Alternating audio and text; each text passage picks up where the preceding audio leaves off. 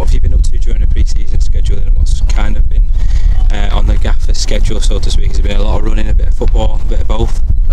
Mostly a lot of football, getting his ideas across mostly. A lot of stuff on the attacking play and the way he likes to play, which has been brilliant. Really enjoyed it so far, and I think you can see in the games in the pre-season, like last night, I think the lads beat him at 8-1, so loads of goals there. Weren't as good with the goals on against Grimsby, but we had loads of chances, so I think the goals will come too.